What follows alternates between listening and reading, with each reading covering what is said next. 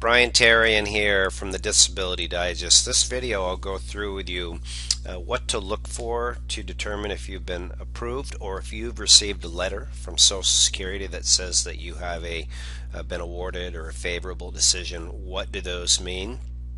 What to look for in those letters, and some tips to speed up the payment from Social Security. So let's get into it. There's a check up on the screen, but Social Security rarely sends checks anymore, but I thought it was a good intro. So first of all, if you are going through the approval process and you've just applied, call that the initial application stage, and you get awarded here, you are likely going to receive a letter like what you see on the screen: retirement, survivors, and disability insurance. Four key things that I believe you need to look at in here. One is the top line. It says you are entitled to benefits starting in December. There's a two-part to this. We found that you became disabled under our rules. So that's the date that your condition or conditions prevented you from working. We call it your onset date of disability. And was that accurate? Because that's going to determine the amount of back pay that you would receive, like this figure down here for $34,000. So you want to check at those dates when your benefits start, when they found you disabled.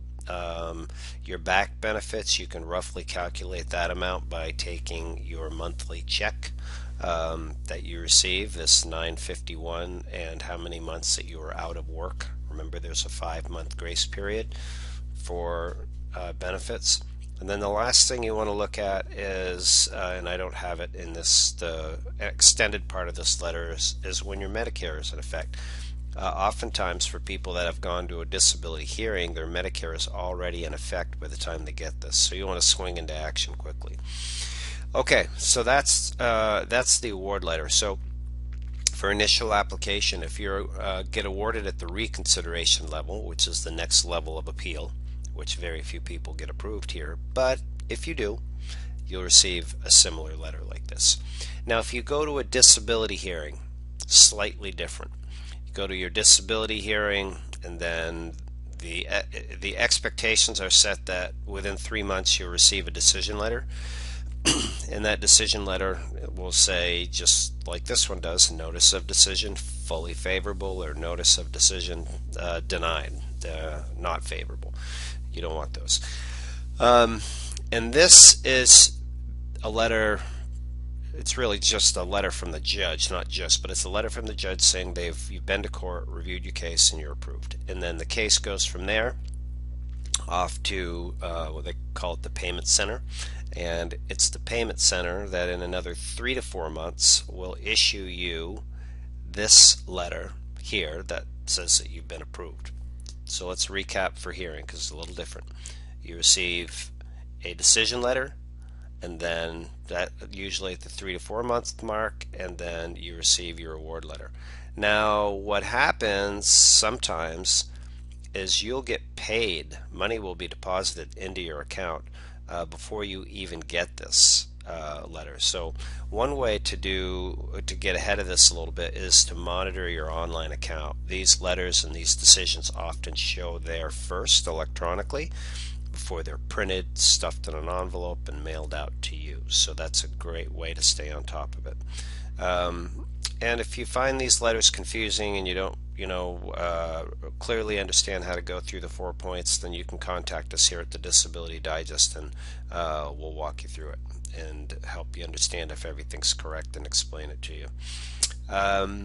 Okay, next is speeding up the payments. So sometimes you don't get paid on time. Sometimes you receive these letters and you haven't been paid. Things get held up. They just do, unfortunately. And there's a variety of reasons, but for sake of time, I'm not going to get into all that. So here's a general two strategies we found that have worked. So first of all, when to use these is they're most commonly used when you have gone to a hearing, you've received your decision letter, which is the first letter, And the best time to start using this is like 3 months after you've received your decision letter, because that's given Social Security ample amount of time within their guidelines to execute and pay you. And if they haven't, then you can swing into action. So what you do is just take the decision letter that you have, or if you have received your award letter and you still haven't been paid, you can definitely do that. But take this decision letter, go to the local Social Security office, and there's a tool right here that you can use to find it if you don't know where it is. Bring a picture ID in the letter.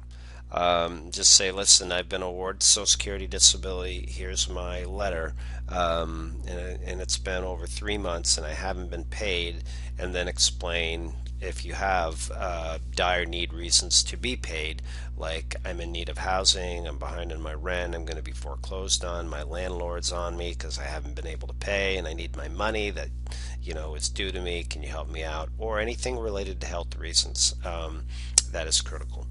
So you can go direct to the office and do that. The second strategy that has worked is getting your local government official involved, a congressman. And there's 3 videos here of individuals that have successfully used representatives, congressmen or women, to get their case advanced.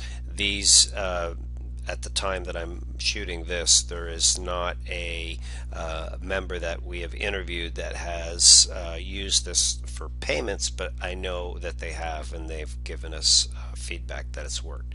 So those are some tips for you. So again, at the initial and the reconsideration level, you're just going to receive an award letter. At the hearing level, you're going to receive this decision letter, then the award letter for your disability benefits. So I hope you find this video helpful, and understanding when you're going to get paid and how to speed up the payment process. This has been Brian Therrien from the Disability Digest. Make it a great day.